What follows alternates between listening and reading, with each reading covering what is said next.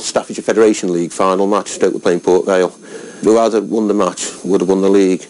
And the Stoke crowd were rather incensed to find that Vale had picked up one or two prominent amateurs to play for them in the game. One being Dickie Roos, who used to kick goal for Stoke, as Welsh international.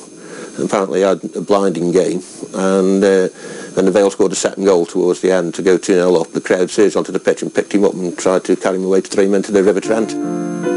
The Stoke-Vale rivalry was truly in place.